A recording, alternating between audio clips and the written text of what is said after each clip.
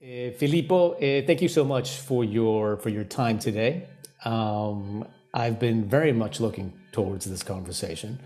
There are many topics that I hope that we have the time to cover. My first question would be just a very simple question, and perhaps not a simple question at all. Why the art of fugue? Well, it is not an easy question. I would have to say, first of all, why do I choose any particular piece? What is it that motivates me? And usually it's a mixture of two things. One is at some point a piece is calling to me. So I will feel that it is time to put my hands on the work, to analyze, to think about it, to do something with it. And this is something that is not, I cannot rationalize why at some point it should be the art of fugue and at another it should be a Beethoven sonata or Chopin piano pieces. It's something that probably is influenced by whatever happens around me, by whatever happens inside me. But at some point, I just feel with a certain, with certainty that this is the time to start working on a certain piece of music. And then the other thing is usually I feel a sort of mission that a piece needs an opportunity to be heard by the audience in a certain way, or that I can do something with it that hasn't been done before. And this is a very powerful motivator to put in hundreds and hundreds of hours of work, or even thousands, even on a single piece of music, and trying to then spread it as much as possible to people in live concerts, in recordings, and so on. So why the art of fugue? My first approach to this work was when I was 18, and I was studying piano in conservatory in a medium-sized city in Italy, Bergamo. And in Italian conservatory, we also need to study harpsichord for 2 years. I was a terrible harpsichord player, or at least I consider myself quite a terrible harpsichord player. But I was very lucky in that my teacher was Sergio Vartolo, who is, as a scholar and as a performer, quite a leading authority on the art of fugue, and who has actually recently published in Italian a new monography on the art of fugue, of which he asked me to write the back cover, which for me was a huge honor. And during these 2 years of harpsichord studies, he suggested that I should start working on the art of fugue, because he loved the piece, he knew it very well. He could see that I could work well with counterpoint, that it was something I enjoyed. And somehow he passed on to me the feeling that people always talk about the art of fugue as something completely abstract, mathematical, that has nothing to do with the human heart or feelings. And actually, this is just not true. And when I started working on these pieces and listening to them properly and just playing this music, suddenly I felt the same as he did, that this music is extremely powerful on every sort of level, including and maybe even foremost the emotional one, the impact it can have on a man's soul when listening or when playing. And the amount of beauty that was in these pages of music was so staggering that I knew that at some point in my life, it should be part of my repertoire of my work. So this was when I was 18. And then slowly I kept reading and studying more and more of the counterpoints. I say slowly because there is no other speed at which one can work on this music. It requires a lot of time, a lot of thought, a lot of care, so that one gains a deep familiarity with something that is quite complex, obviously. And I had no rush to be honest, to play it in a concert setting or to do something with it. But I kept slowly making progress.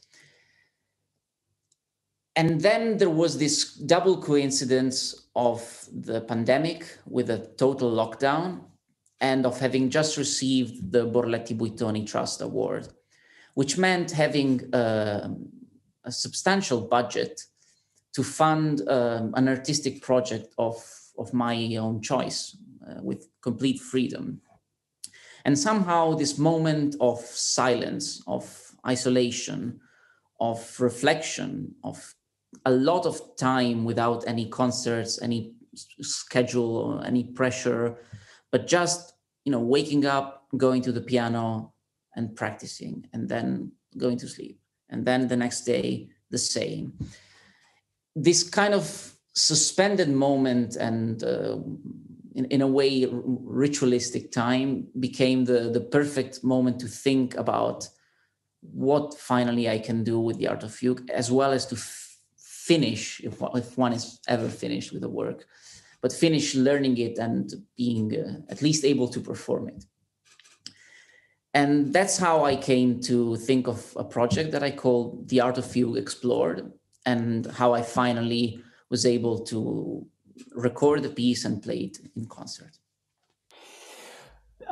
There's lots of interesting bits and pieces in your journey in the art of fugue. One of them, listening to you explain your process, is how you weren't initially in any sort of rush to do anything externally.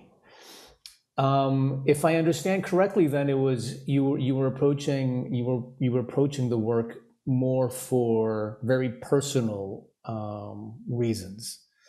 Were those reasons sort of like as a mechanical vehicle for you to practice and hone certain skills? Was it a sort of poetic, introspective vehicle for reflection? Was there a spiritual element? Was it a combination of all three? Could you just maybe give me some more detail into why you were so comfortable in just simply acquainting yourself with the piece without necessarily having any objective in mind? So it's definitely a combination of all the things you mentioned. So first of all, when practicing at the piano, a lot of my time, as of course, it needs to be dedicated specifically to the few or sometimes too many works that I have to play within days or a few weeks of the moment that I'm practicing. So for example, if I have 3 different recital programs and 2 concertos at hand, most of my time will have to be dedicated to those. And then there is always something that's in the background, and it's a more long-term goal, something that I feel when I can put time into that, it's a good long-term investment. And at that time, to me, it seemed like I was young. I am still in a way very young, and I felt and I still feel that the best foundations for my repertoire and for my personality are the great classics, are Bach, Mozart, Beethoven, Schubert. So to have as something to constantly fall back to when I had some free time in my practicing, the art of fugue, that seemed like a very natural and very intelligent thing. And it also was something that I always enjoyed. Every time I had free time from preparing concerts and from high pressure loads, I could just go back to this extremely poetic, extremely complex music. In a way, I could go back to a piece that satisfies all aspects of music making, whether it is the emotional, the intellectual, or the spiritual one, because indeed it is music that has a lot to do with prayer and with peace. Fascinating. You mentioned in your website, I'm going to quote something that caught my attention. You mention, you write, the symbols and layers of meaning hidden within the work's conception are one with the moving singing that really is its heart. Could you expand on that? Could you sort of break that apart? So in my opinion, but not just mine, the greatest works of art are those that allow themselves to be looked at whatever level of depth, and also to be questioned with whatever kind of question one can think of. And whatever way you look at them, they give you a different answer that is full of meaning and of beauty. It's not the case with all works of art, unfortunately. But it is definitely the case with a work such as the Art of Fugue. And what I mean by this is, if you look at it in the sense of listening to it for the first time and just seeking beauty on the surface, it has plenty of it. If you look at it from an emotional point of view, of being able to be moved by the harmony, by the singing lines, this definitely happens. And at the same time, you can go interrogate this work about structure, about the mathematics at play with composition, about its spiritual meaning, about symbols in terms of numbers of or musical figures that are inside and what they mean. And there are secrets, there are plays with numbers, with musical figures, and each one has a meaning. And you can start thinking about what this had to do, what this piece meant in Bach's life at that moment, and what relationship it has to other works by Bach, or musical theory essays, or works in other sorts of arts or religious texts, and so on and so forth. There is a limitless possibility, a limitless number of possibilities that one can look at the Art of Fugue and always find something that is incredibly meaningful and beautiful. And this is why I say that it is a work that's filled with layers and symbols. But at the same time, a risk that is there, especially with Bach's late works, but in Bach's music in general, especially after the last century, is to only look at these symbols or only look at mathematics and say that that is the beauty in the piece.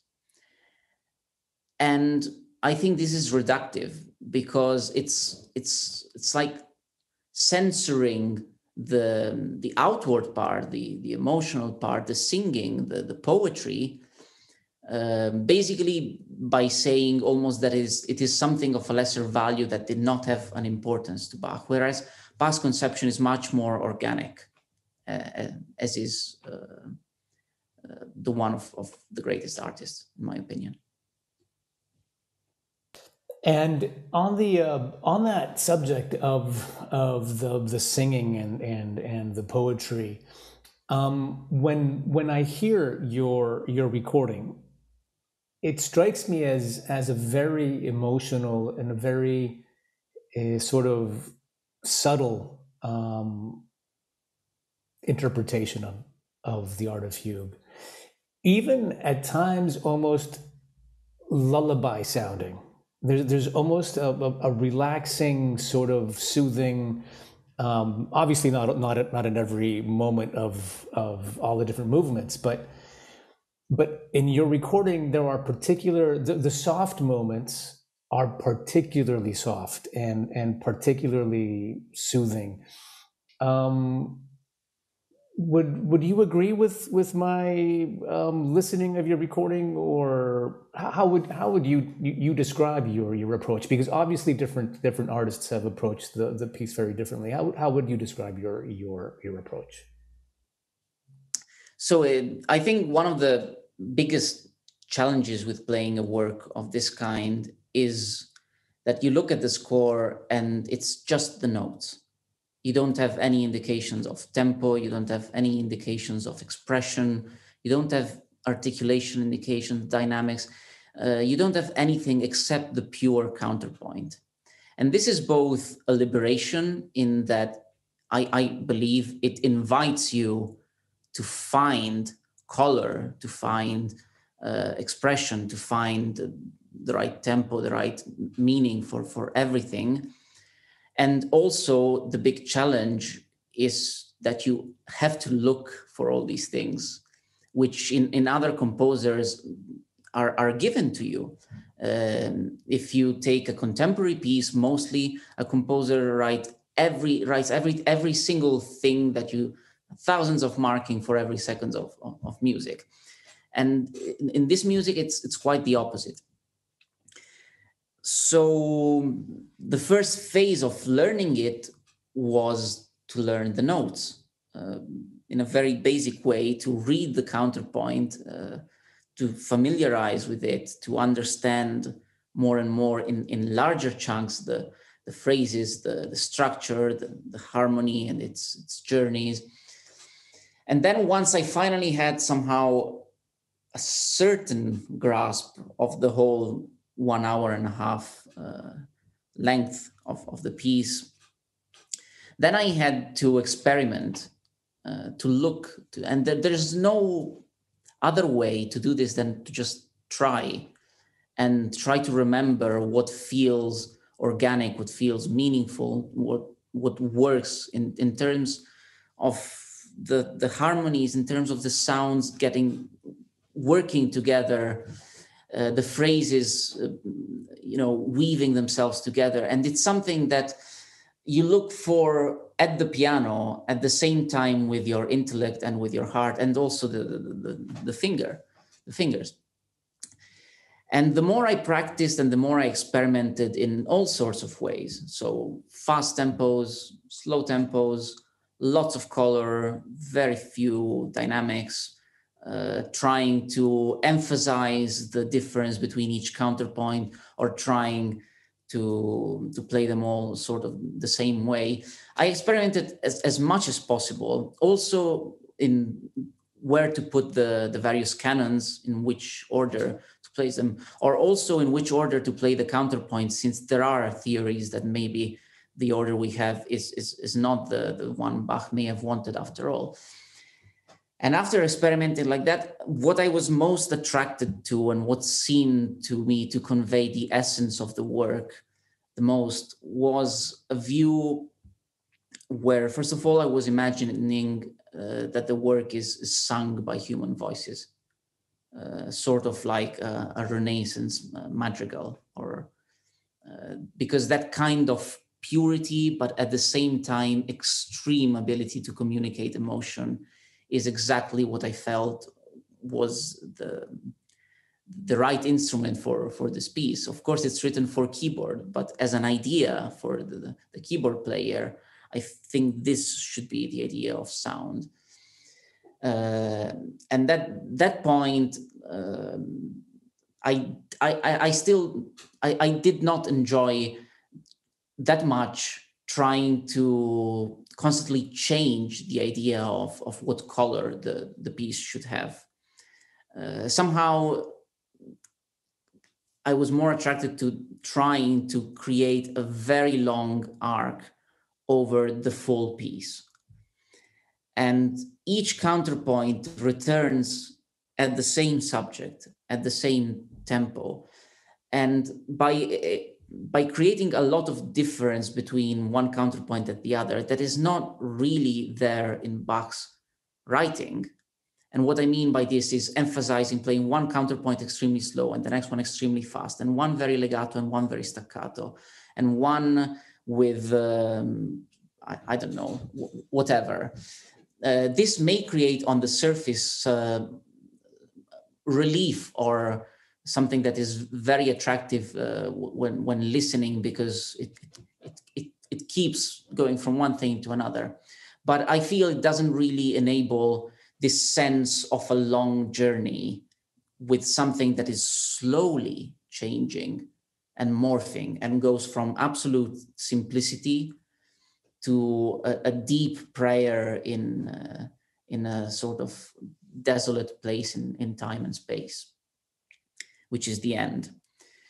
So this idea of keeping the ideal instrumentation for the piece in my mind the same, the kind of tone more or less the same, and the tempo more or less the same, and letting the differences that are actually there in the writing, in harmony, in counter subjects, in counterpoint, in the way each counterpoint has a different duration, this seemed to work better. And the result is, as you say, it feels very calm and soothing, I think, because of this regularity in tempo and this fact that there are no extreme leaps in character. And also because I try to make every line, every note, every finger sing, even in the counterpoints that are naturally faster. And then also I think what happens is that the proportions between the sections in the work and in each counterpoint respect more Bach's wishes. So there is a clear indication that the proportions between, for example, the first half, the first 7 counterpoints and the other 7 are more or less the golden ratio. And the same thing by number of bars. And the same thing applies within the first 7 counterpoints between the first 4 and the other 3. And within the first 4, 2 and 2 as a couples, they are in golden ratio, and so on and so on. This was a paper I read that pointed it out. And this kind of proportion has a meaning, and it sounds only if the tempo is not changing all the time. And in many recordings, for example, counterpoint number 4 is played extremely fast with a completely different character from the first, probably to emphasize the playful nature of the cuckoo bird singing, the jump in third.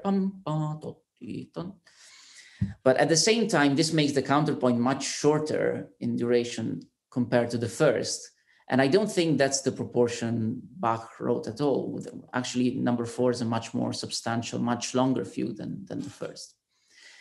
So these were kind of my thoughts in developing an interpretation and a meaning for the whole work. Another question is always, why playing Bach at the piano? And I would say that I play Bach at the piano because I'm a pianist. There's no better reason than that. I think Bach's music can work on an incredible number of instruments. There is a kind of purity to it that makes it beautiful on almost any ensemble that can play the notes. And it's like it can have so many different manifestations in our world, but the music itself is in another one. And by listening to the Art of Fugue on piano, on harpsichord, on organ, on orchestra or string quartet, one gets a more complete vision of the work. It was for sure, now we know that it was for sure written for a keyboard instrument. Which one to play it with? I say with all of them. I love that we can now listen and perform Bach on all sorts of different instruments and enjoy this music in this multiple way. And with regards to ornamentation, instead, I feel like the essential purity of this music, the more and more I played the piece, the more it seemed to call for an extremely simple interpretation. The music is already so complex and so wide that anything that is not essential takes away from it. And in this sense, ornaments, at least to me, at least on the piano, seemed to overcomplicate in a way that didn't add any beauty, and letting the counterpoint as it is shine and transmit, communicate emotion to the listener, it seemed in the end the most effective way to play the piece. You've just helped me understand the art of fugue in a way that I've never been able to understand it. So now I'm really looking forward to listening to your recording again. You've just articulated a lot of things that I've, on some level, have appreciated of the art of fugue, but it had never been articulated to me in quite that way. In regards to your interpretation, you of course decided to leave the piece in the version that we have it, meaning unfinished. And when I listen to your recording and that moment arrives, it always gives me the chills. It always sort of makes me feel in awe. And part of the reason is because I can't help but speculate and wonder if Bach had in mind some sort of infinite spiral that never ended, and then perhaps realizing that it was an infinite spiral that has no end, played with the idea of, what if this infinite spiral just suddenly stopped? What impact would that cause? How would that feel? But that definitely is how I feel when I listen to your recording of it. I feel like in that arc that you've just described, it's an arc that sort of transmits the idea of infinity. And then suddenly you are reminded that you are in a very temporal, you are a human being on earth where things have beginnings and ends. And then suddenly from 1 minute to the next, infinity stops.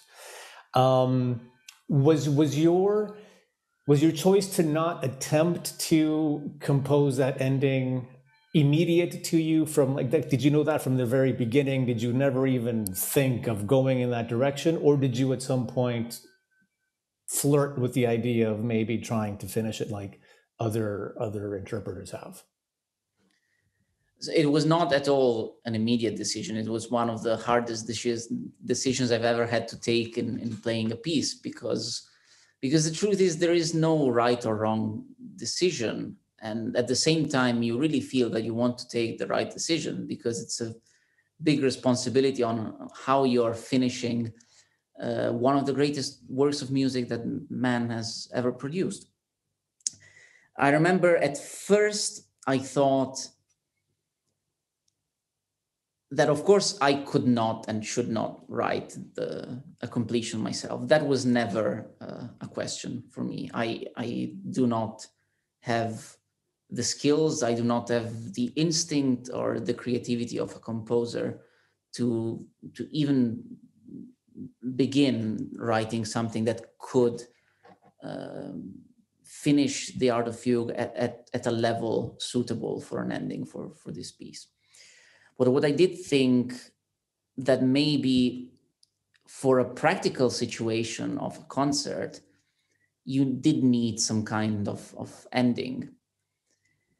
And I liked the idea that the ending should not be completing the art of fugue in the style of Bach, with counterpoint in D minor, but it should be as restorations of old buildings. I like when the restoration completes the building, but you can read immediately where the old destroyed, ruined building is finished, and the new part is just completing it and help supporting it somehow. So I was very much attracted to the idea of asking the greatest composers alive if they ever had in mind to write a few bars or a few lines of music in a contemporary language where you can clearly feel the rupture, the tragedy of this silence, of the incompleteness of the work, but at the same time have sort of a connection to the ending, for a performance sake. And I did ask Kurtag and Lachenmann if they were interested, willing, or would consider writing an ending. And they got very angry with me. They got very angry with me, but at the same time were very kind to me. Kurtag called me on the phone, which was an emotion that I will not forget easily.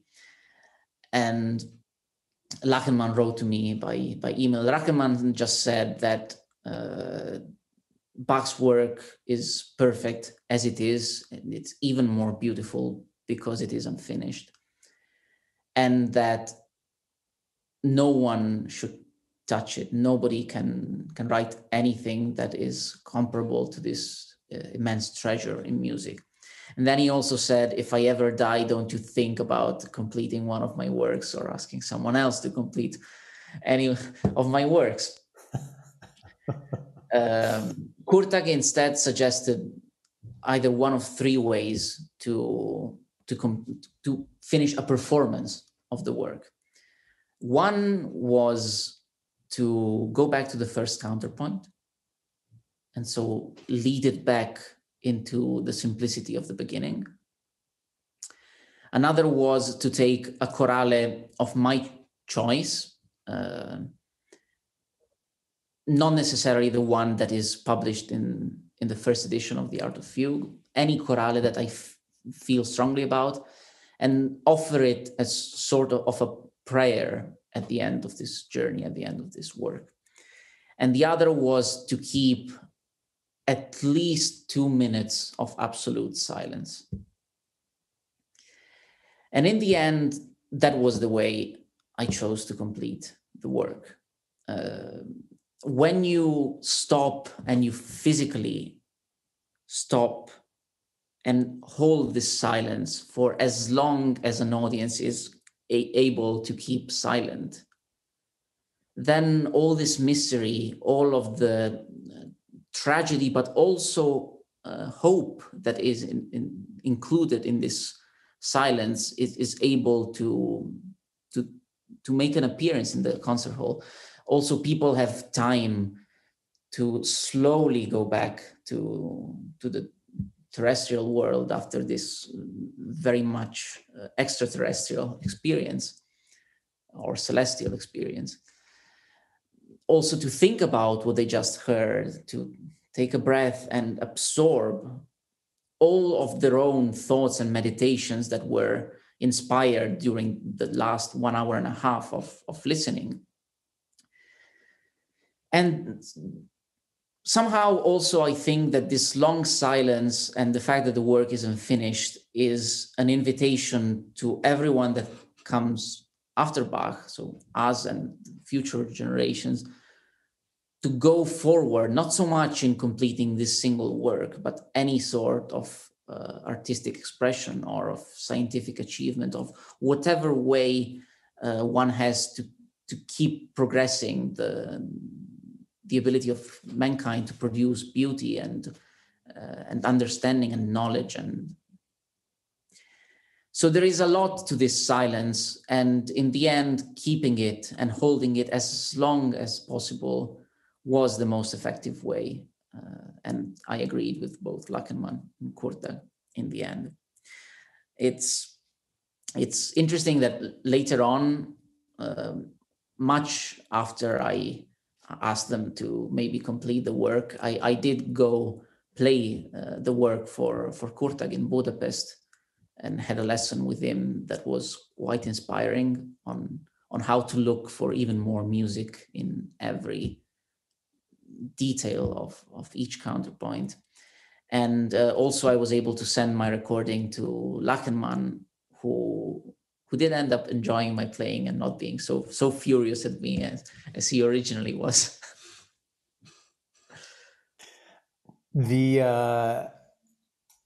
That explains then those 13 or 15 seconds at the end of your recording are quite deliberate, or not. I think it was at least 40 or 50 seconds. Okay, no, then you're right. Then it's 40 or 50.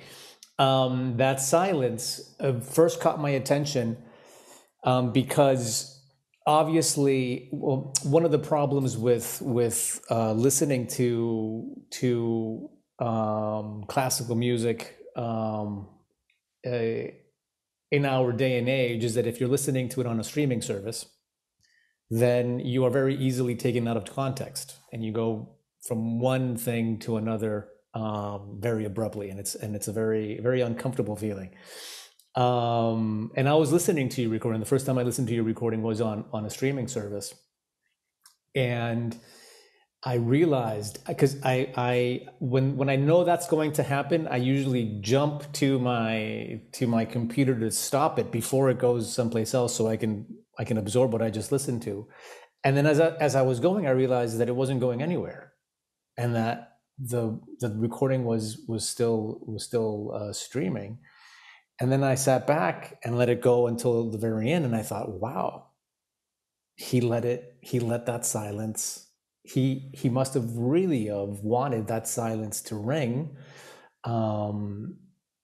because it doesn't happen in other recordings. And I thought, wow, that is absolutely remarkable. And now I understand where that's coming from. Where did your decision to work with your producer, with Martin Sauer, come from? Was that something that you chose very deliberately? Was it suggested to you? How did that relationship come about? So compared to other recordings I made before with the Beethoven sonatas, for this one I could use a slightly bigger budget because I had the support also of the Borletti Boitoni Trust.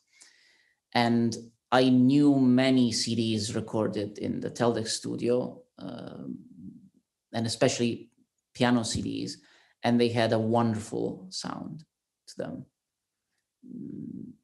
And so I knew that must be a good place to record. And especially Martin Sauer, all of the Tonmeisters at Teldec Studio are incredible. Somehow I was very attracted with the idea of working with Martin Sauer. I felt like he would naturally find the right recorded sound for the way I play Bach and the way I play this work. And actually, it was exactly like this, an experience that never happened to me anywhere else, where I was just trying out the piano at the beginning of the recording session, which was 4 days long, and playing Bach, whatever. And he was, assembling microphones, trying out sounds. And then he said, would you like to listen a bit and tell me, I think this is the sound you want? And I go and I listen, and it was exactly the sound I wanted for the recording. And that kind of intuition is an art in itself, and he certainly was able to display it. The sound that he that he recorded from my playing is one with very little attack of each note being played. So that it has very little percussion. It is able to sing and play legato extremely effectively. It is never harsh. It is very clear and very harmonious in the way the different harmonics of each note can blend together. So all in all, I felt it was exactly the kind of singing, poetic, inward, expressive sound that I wanted for the art of fugue. So I must thank Martin Sauer again for the work he did. It definitely comes off that way. It's a very expressive sound. And when I was looking over your website and I had seen that you had recorded it with him, I thought it was, I was excited to listen to it because I knew his other Bach recordings, and they're all pretty spectacular. So the recording is again, as we were sort of commenting at the very beginning, the recording is just one aspect of the Art of Fugue, your project. And most musicians, most performers would have left it at that a few years ago. They would have been very happy to have had the opportunity to make a recording of the Art of Fugue, but you've taken it much further. So, what is exactly how you conceive this network, this constellation of the Art of Fugue? I'm referring to. I feel like there's a dialogue that you are very clearly trying to weave together between the different mediums that you're incorporating into the project. Could you tell us a little bit about that? So in a way, I feel basically the center is the Art of Fugue. The center is the work, and that is what I would like people to be able to access, to be able to listen to it, to enjoy it, to feel all of its power and its beauty. And somehow I had the realization that different people may need different points of entry into a work of art, different keys. And so the idea was, to create a sphere of content, of reflections, of all that I could create around this work, so that one could enter at different points in different ways and maybe find their own path towards the center, which is the work. So the center of the project is playing the Art of Fugue, playing it live to audiences, illustrating it in concert lectures, and also having recorded it. And at the same time, I thought, what else can I do? And a first big realization, which is still, I think, the leading part of the rest of the project, is let's see what some great people of today, great artists, great thinkers, great minds who love Bach's music, what they see in this music.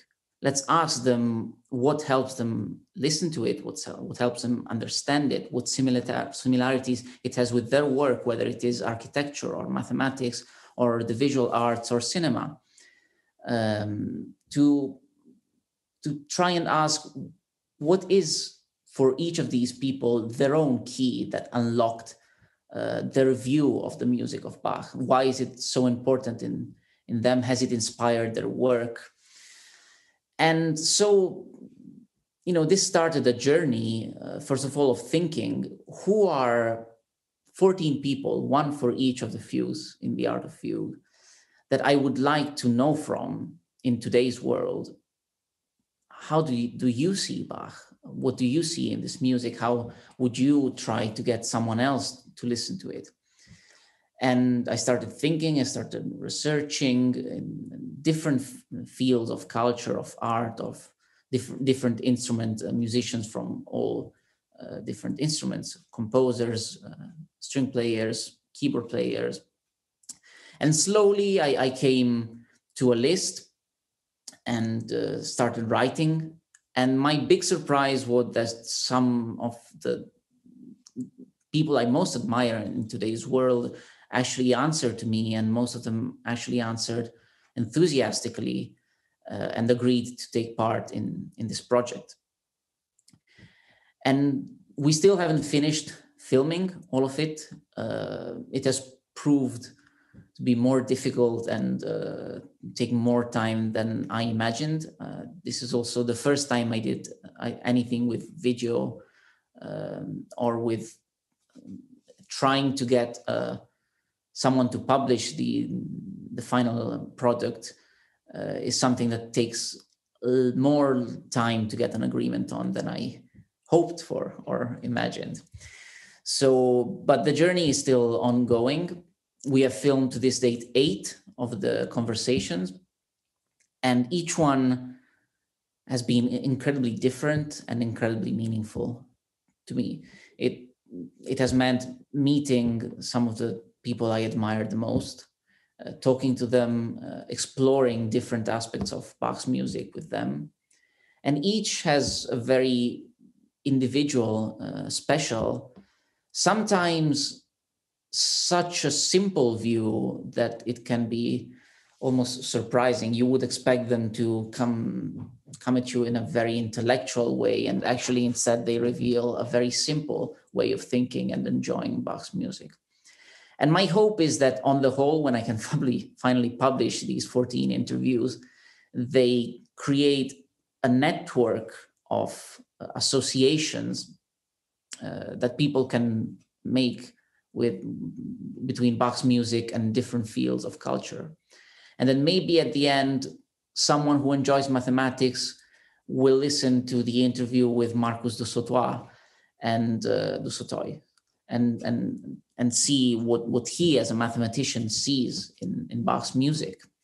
Or maybe an architect will look at the interview with Frank Gehry, and when Frank Gehry says that when he designs, he only listens to Bach's music because it is the one that has this kind of thinking of an architect, of putting blocks together in a way that is geometrical, but builds something that is completely organic and meaningful.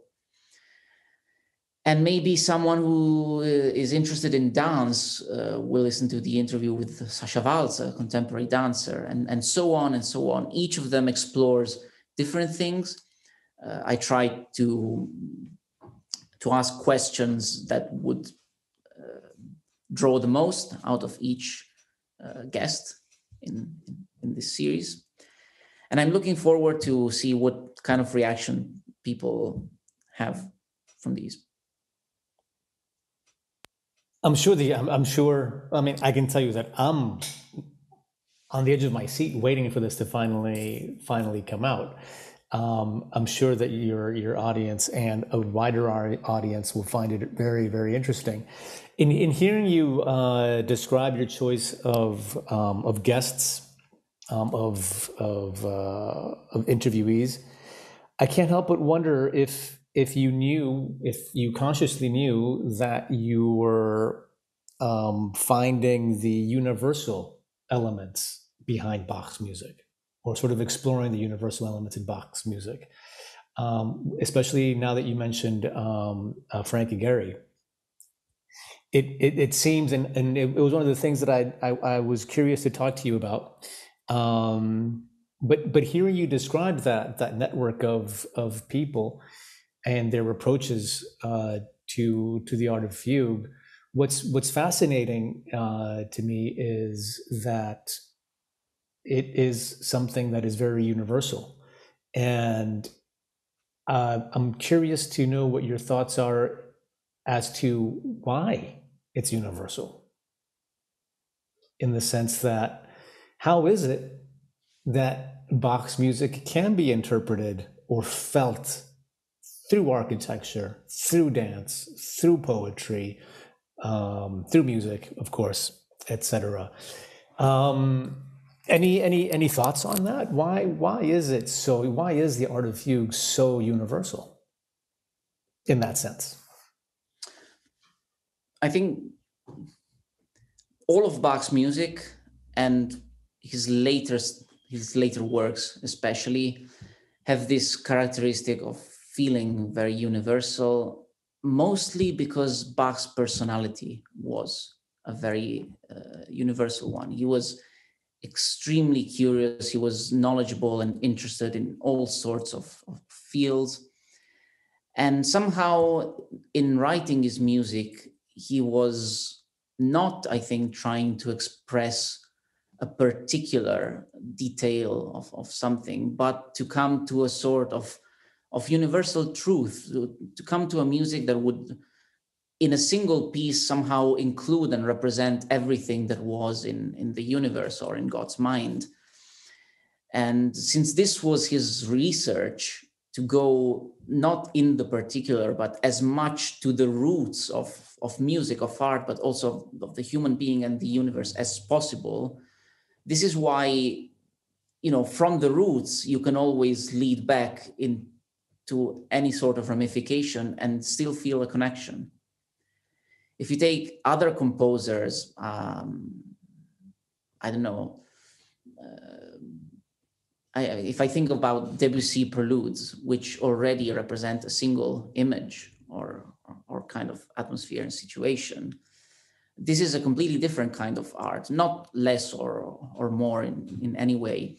But this, for example, I feel has more of a limit when you try, if you try to make Debussy's preludes relate to architecture, you would feel like they don't belong together. If you tried to take Debussy preludes and make them relate with religion, they are so much more specific.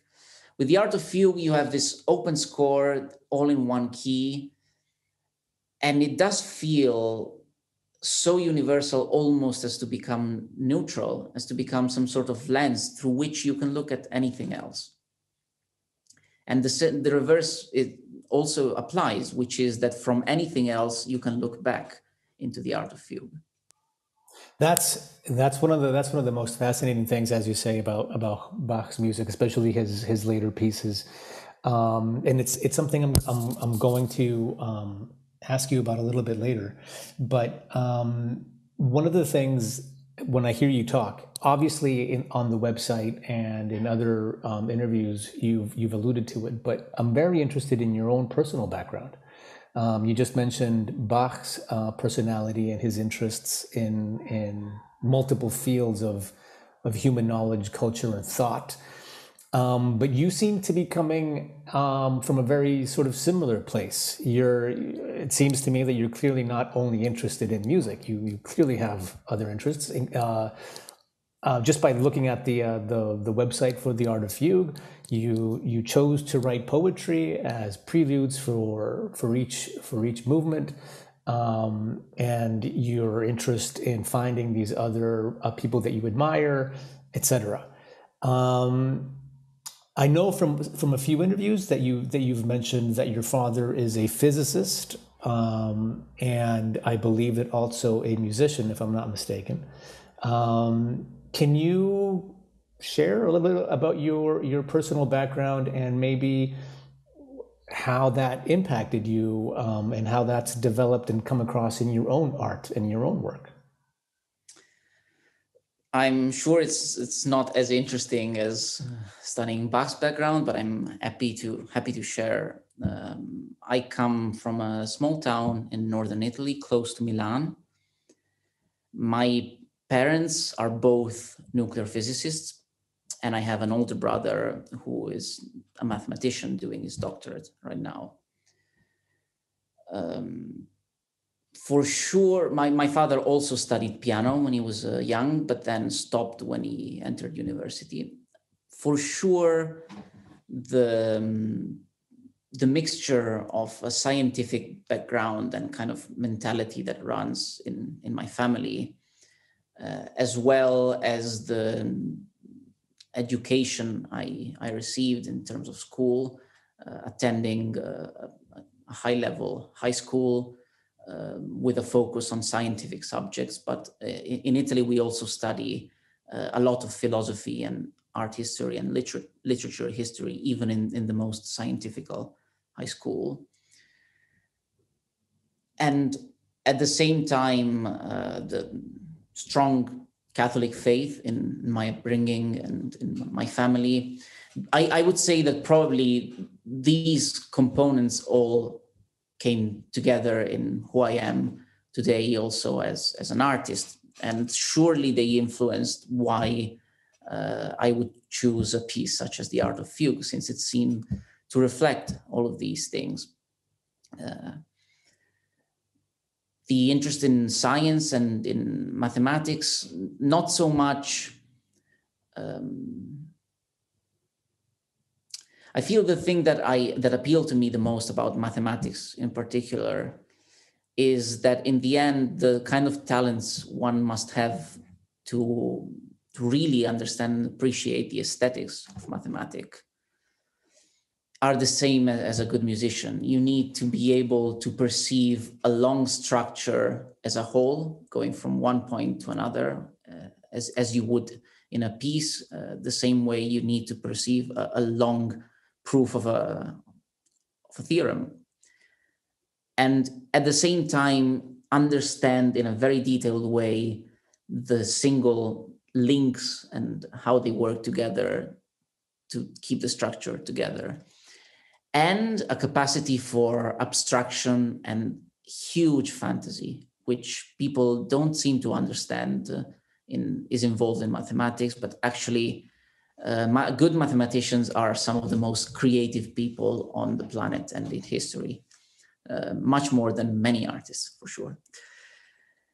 Somehow, also studying literature and poetry and learning about philosophy, all of these things while growing up left a mark on me. And now as a pianist, I chose very happily with no regrets to mainly make music and music at the piano the focus of my life. But I would like to keep a link to all of these interests. And in a way, this project is the first time I was able to do so in a very concrete way. So not just in my mind as sort of an affection or an imagination or aid in interpreting a piece, but actually delivering something to people out of all this background that is always in my mind somehow. So yeah, I would say that's that. It is a very interesting background. Whenever I've had opportunity to travel to Italy, one of the things that is most overwhelming and one of the things that's most beautiful is the amount of churches and the art within churches. And now that you just mentioned a Catholic upbringing, are the aesthetics, the designs, the art that's found within churches, is this of any interest to you at all, or is it something that's just sort of always been there in the background, and so it's not something that you particularly notice especially in Italy, especially? No, I would say it's a strong interest. I mean, being a concert artist now, I've had more than ever before the possibility of seeing basically every major city in Italy and performing in it. And being able to visit the cathedrals, the churches, the abbeys, the museums with hard art from any century, it has been one of the most powerful sources of inspiration for me in these years. Also, having studied this, the history of this art in quite, I would say, high level of detail in high school, because I had a fantastic art history professor, made it possible probably to go into a church or a museum and know what I'm looking at. Or at least know more than I would have otherwise. And in that sort of vein, in that sort of sense, regarding your education, I am assuming that you are familiar with Dante and La Commedia. Would that be correct? Familiar with a work of this magnitude is always a scary word to use, but we do study it extensively in school, and I try whenever I can to go back to it and at least read again a few of the canticles. Is that how you say the It is, yeah. In English, it's canticles. Yes. Well, I ask because I don't know if you've ever explored or if you've ever been exposed to the mathematical and the systematic construction behind La Commedia. But in doing some background research in preparation for this conversation, I realized that there is a surprising amount of similarities and overlap in how both Bach and Dante approached the creation of their masterpieces, of their work in general, with a very systemic, with a very mathematic framework, and also with the numerology and using numbers as symbols, using math as symbols. Is this anything that you've ever come across, that you've ever heard of, or anything that you could share regarding? For sure, the Divine Comedy is one of the other great works of art that you can read at surface level or any other level of depth, and it always gives back something. And Dante is one other artist in history that I would define as completely universal. The presence of mathematics, sometimes to a visionary degree, in the Divine Comedy is something quite staggering. I remember even a paper by an Italian astrophysicist that noticed that the way Dante structures heaven, such paradise, in his imagination, he is basically describing a sphere in 4 dimensions, which is a theoretical concept that at the time was not in mathematics, was not even thinkable. Nobody had thought about expanding geometry to a 4th or higher dimension. But Dante imagined intuitively, in the sense of meaning, a space that had to represent God and heaven, and described in the end something that is impossible in 3 dimensions and is actually realizable in 4. And that is, when art and prophecy and premonition somehow anticipates the ability to rationalize, it is always something extremely interesting. For sure, there are similarities in Dante and Bach.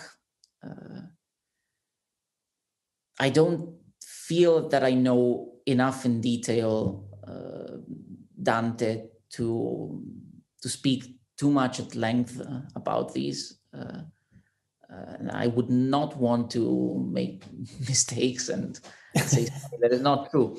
But for sure, the use of mathematics, both in the construction of the work of art and in the way of thinking, the presence of philosophy and spirituality, as well as extremely colorful writing and expression, this organic conception of the universe where everything belongs together somehow is definitely something these two great humans had in common.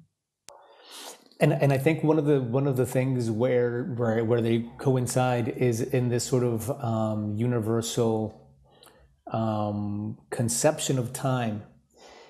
And I noticed in your own poetry, in many of the preludes that you wrote, you reference time, and I'd like to just sort of read out loud a couple of excerpts and just ask you for some background into what they might mean. This one is from 11, and it says, "Vision turns clear through the unbearable pain that's told for miracle, where past and future gather at some point of a time that is not time. Time's fabric will be twisted, looped, and torn, and will be lost, and perhaps all will be new."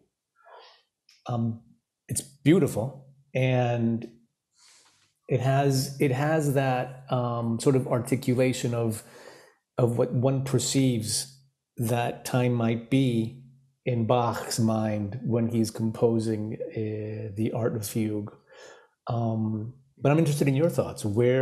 How did this poetry come about? And in particular, this one part about time's fabric will be twisted, looped, and torn, and all will be lost, and perhaps all will be new. Could you expand on that a little bit? So first of all, to go a little bit behind, I enjoy poetry a lot, and since I was maybe 12 or 13, I occasionally try my hand at writing something. I never thought about publishing anything. When writing a booklet to the recording of the Art of Fugue, I was thinking, what should I write? What should I write? And my impression is that so much has been written about this work. So much. You can Google it, Art of Fugue, and find thousands of papers and monographies and big books, and somehow this still hasn't. This amount of information and this kind of information has not led people to be at a wide, in a wide way at least, curious about the Art of Fugue, or to come to know it, or inspired to listen to it. And what I wanted to do was to write something that enhanced not so much the history, the background, or the science behind the Art of Fugue, but it's poetics. It's poetry, the fact that it is full of inspiration, of questions, of doubt, and suggestions of visions, images.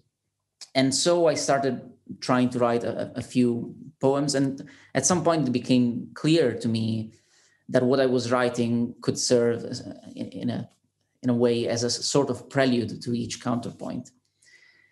And in writing the prelude, I chose sonnets as a form, free sonnets, because the number of lines in a sonnet is 14, which is the Bach number and the number of the counterpoints in the Art of Fugue. And for the canons, I chose a very geometrical and synthetic form, which is the haiku, which is just 3 lines with 5, 7, and 5 syllables. Then with the sort of general, in terms of language, what kind of world should it bring us inside? I was thinking very much of the quartets by Eliot. And one line in each of the sonnets is taken from Eliot's quartets, just quoted. Why? Because these are works of poetry that have the idea of counterpoint inside. They are quartets in the sense that they are 4 lines of 4 voices weaving a narrative or a world together. And they reflect on exactly the same topics that I feel are at the center of the Art of Fugue, which are basically time, man, and God. These 3, and when we think about it, these 3 topics are in fact the most universal. They are the ones that hold everything else together. It is ourselves and our relationship with God through time as we live. So when I feel that the Art of Fugue is a lot about time, I cannot give a totally rational argument as to why that is, but my feeling is this constant return of the same subject, this slow development of one thing that over a long arc morphs and by itself generates a very complex journey. It is somehow a long meditation, and it feels like a big suspension in time when you listen to it. Also, for me, it feels like in an hour and a half of music, he compressed the voyage of existence from the Genesis to the Book of Revelations. That the ending is inspired by the Book of Revelations is quite clear in terms of symbology in the composition itself. The number 7 occurs, the first subject is symmetrical, implying alpha and omega. The structure the way Zoltan Gunch showed, the structure is the same as in the choral fugues by Bach that had text coming from the Book of Revelations. So that there is this imagery at the end is quite clear. And the beginning should be the Genesis, I think is also quite understandable or relatable at least, because it's coming from nothing, and from one simple melody, the main subject, it's able to create everything, as if just putting one thing in existence is able to trigger the existence of everything else. And so the fact that a piece like this, a piece that is about creation, that is about, that is filled with symbols that come from the world of religion, both Christian and Judaism, that this should be about man, time, and God seemed quite natural to me. And then in each of the sonnets, I tried to condense a mixture of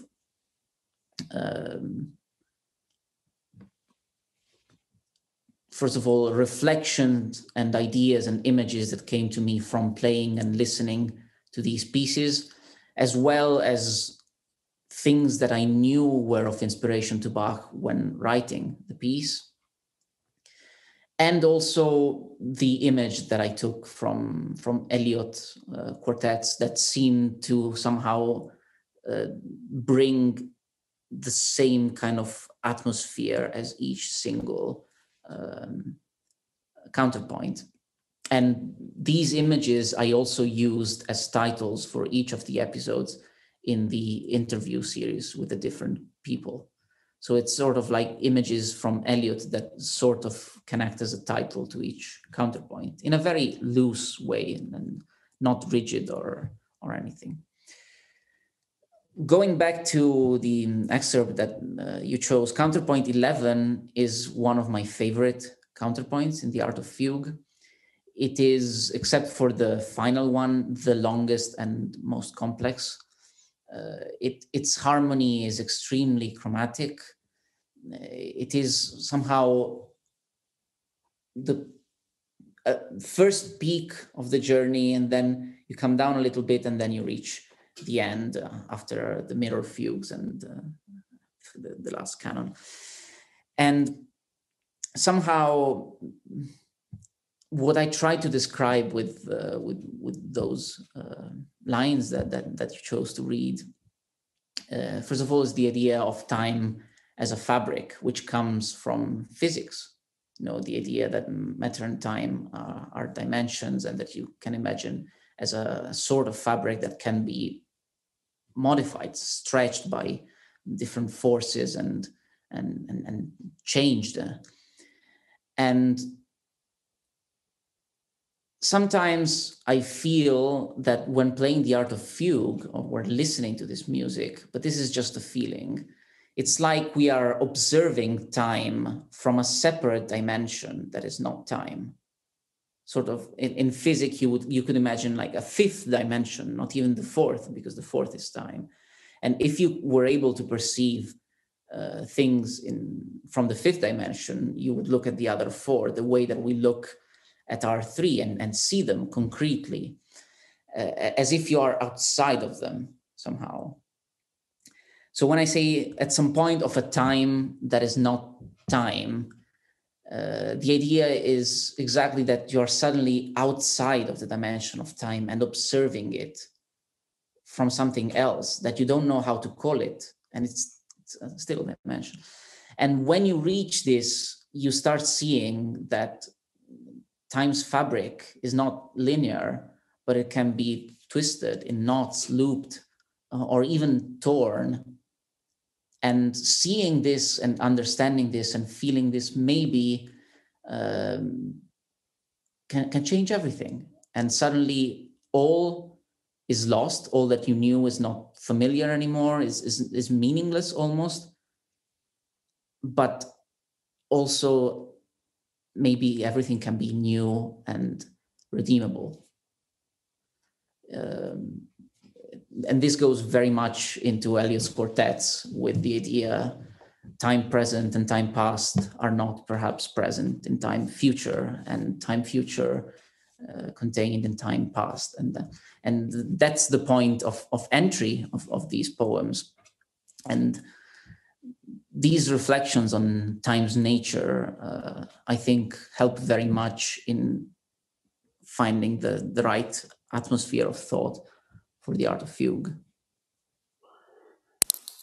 I certainly feel myself when I listen to the art of fugue that I am listening to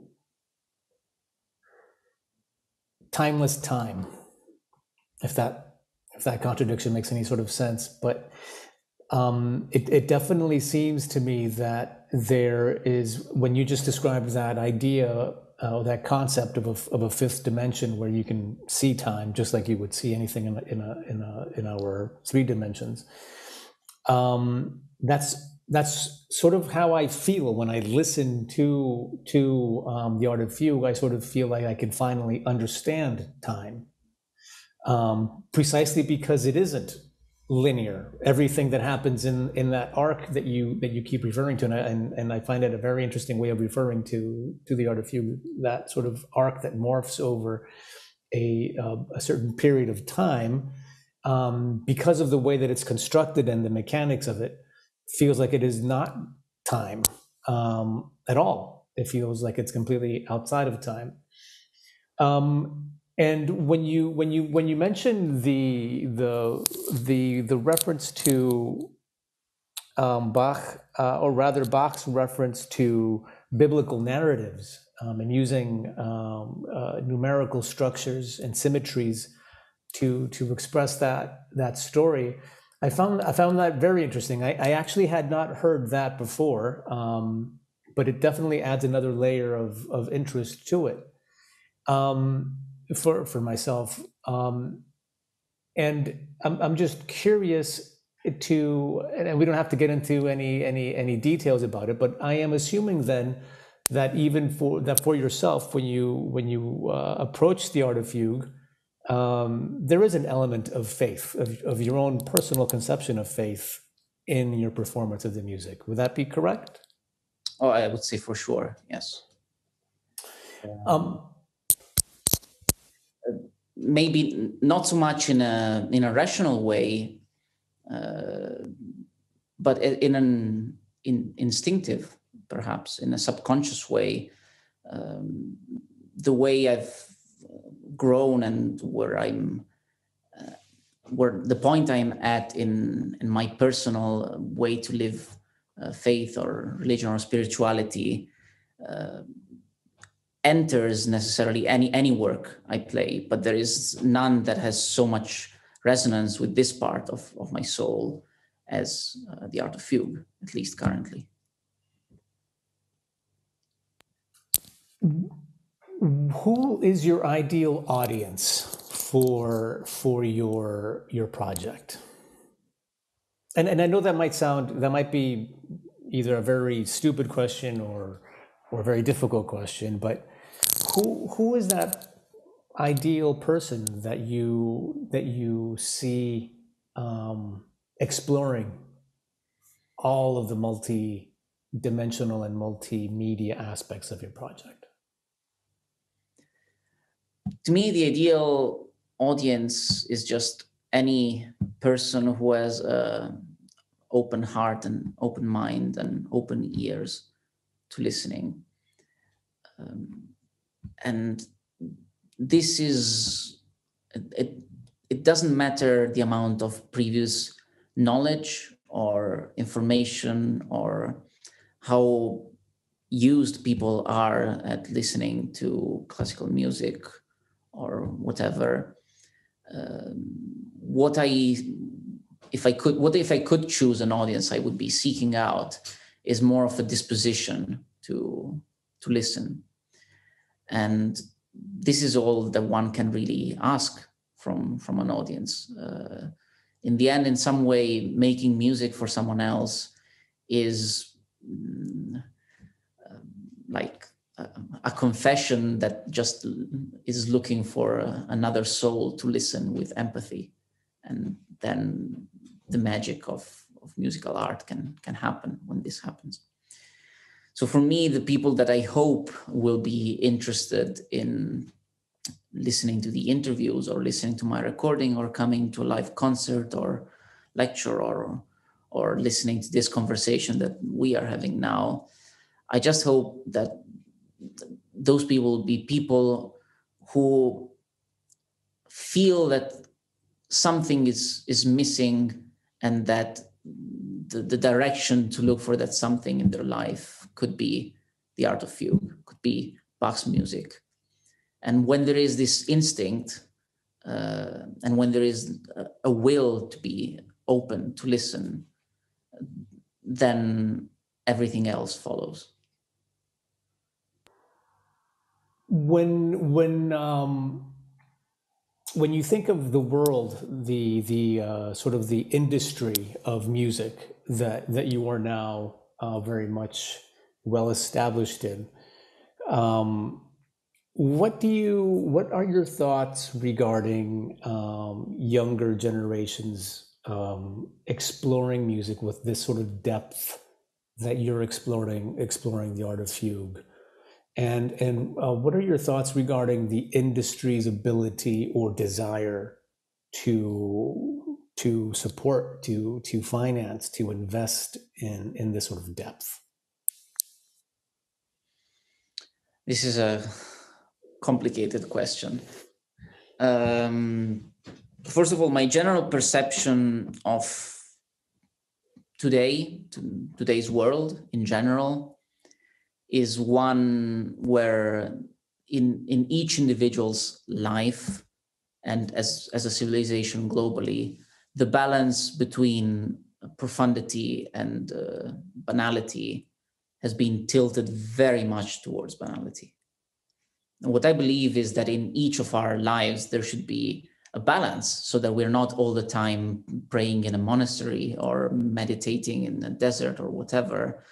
We can also enjoy a dinner out or seeing a simple action movie or whatever. But there should be a balance. There should also be deep experiences of art or of spirituality, of aesthetics, of whatever. And I don't think today globally there is a balance. I think we are very much tilted towards entertainment, where everything has to be entertaining, it has to be immediate, it has to be simple, direct, and probably it should not be conveying a deep message or any message at all. And this is, I feel, the biggest danger and the biggest thing lacking in today's culture. When we talk about younger generations, I think my generation and also the ones younger still are most victims of this, because we have incredible tools at our disposal, but which encourage, at least for now, immediate gratification towards long-term and deeper, more complex experiences. That is why I feel that as a balance to this, actually, when younger people have an occasion to have a deep experience, they are completely blown away by it. They're completely attracted to it. They feel like suddenly there is something that they didn't know could exist, and that is giving them a shock and a meaningful. And when this kind of surprise and encounter can happen, it's really, for me, for example, if I play a concert for an audience of school children or high school students or whatever, and they come to me at the end and they say, can you please give me the title of that piece that you played, because I really need to hear it again. For me, it's an incredible point of satisfaction, because there you feel that the message you were sending was received. And I don't feel that young people are unable to enjoy this kind of music or this kind of experience. I think they're just born and raised and mostly surrounded by an environment that rarely puts them in a position to encounter deep experiences. And if you have rarely encountered them, you even don't know how to look for them or how to seek for them. And people, at some point, they go out of their way to seek deep, meaningful experiences, oftentimes finding even dangerous things when looking in the wrong places. So this is why going forwards, I would love, if it were possible, to make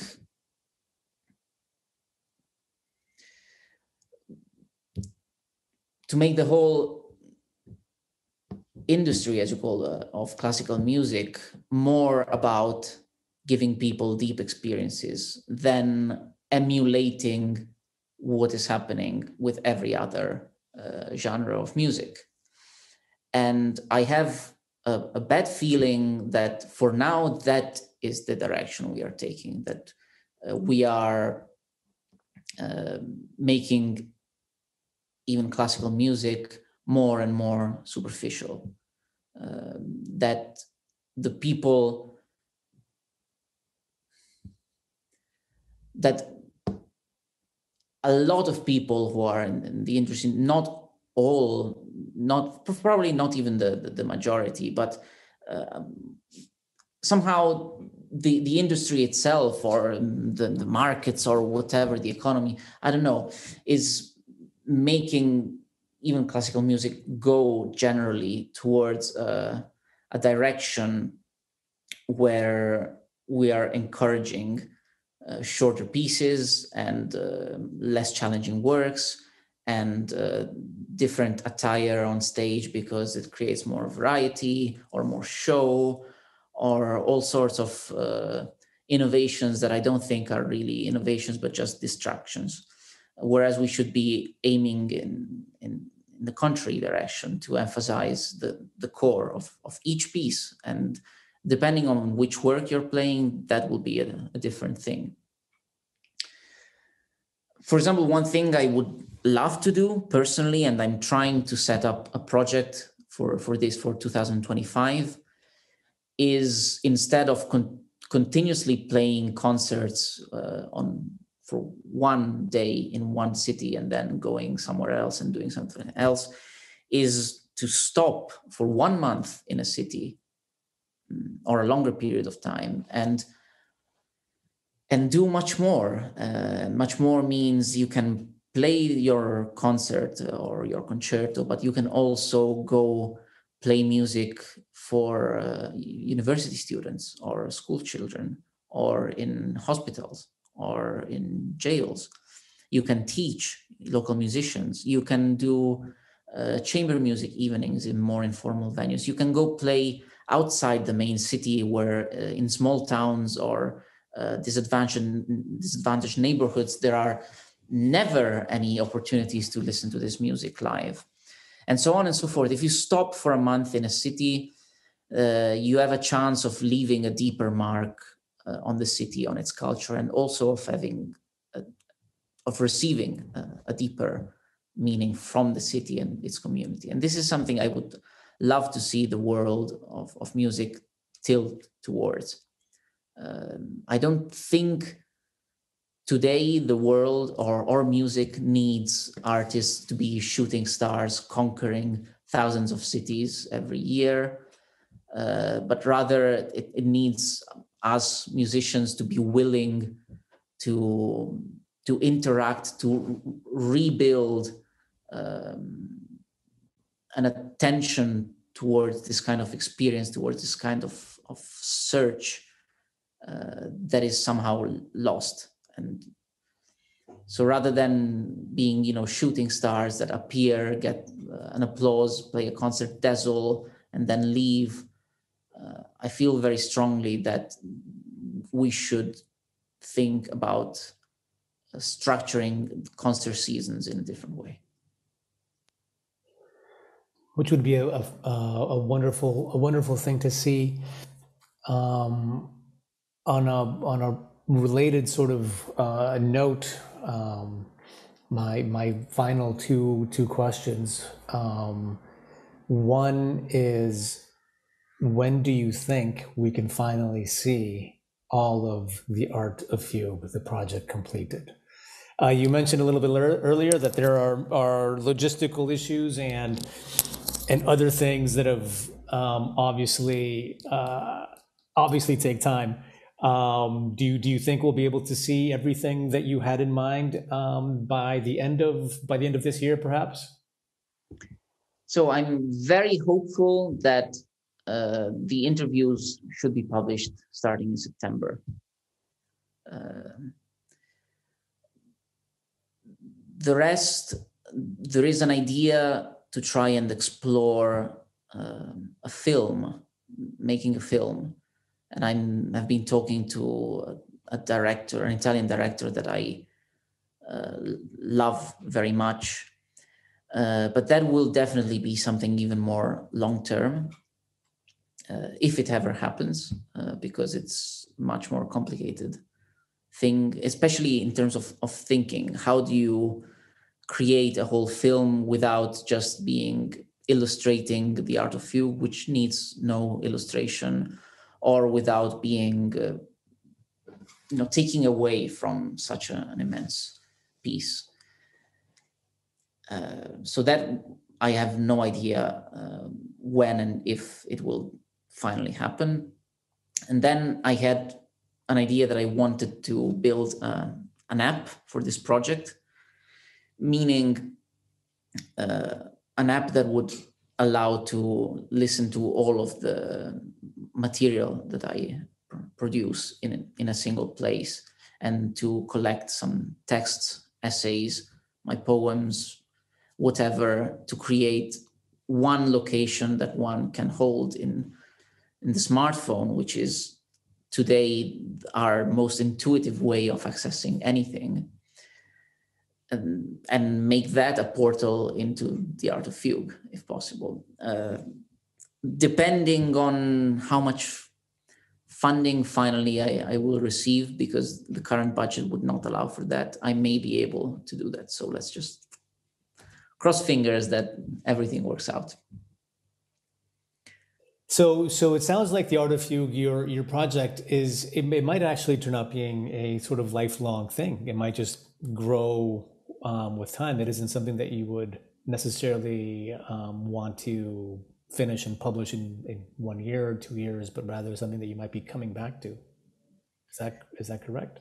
Or do you want to just, at some point, you want to just leave all of this behind and move on with something else? No, for sure. I imagine this piece being a cornerstone of my repertoire and of my work from now on. For sure, in the next 3 or 4 years, I will keep presenting it as often as possible in recital, as well as keeping working on the project. But I'm sure there will be other periods then in my life where I will return back to Bach again and again, in a reaction to what is happening at the moment, or just again when I feel that the moment is right to go back to this piece or another Bach piece. Who knows? Maybe in 20 years I will do a big focus on the Goldberg variations. Thank you, Filippo. Thank you very much. Thank you very much. All the best in Orleans, and I hope that we can stay in touch. Thank you so much. Thank you. Goodbye. Till next time. Till next time.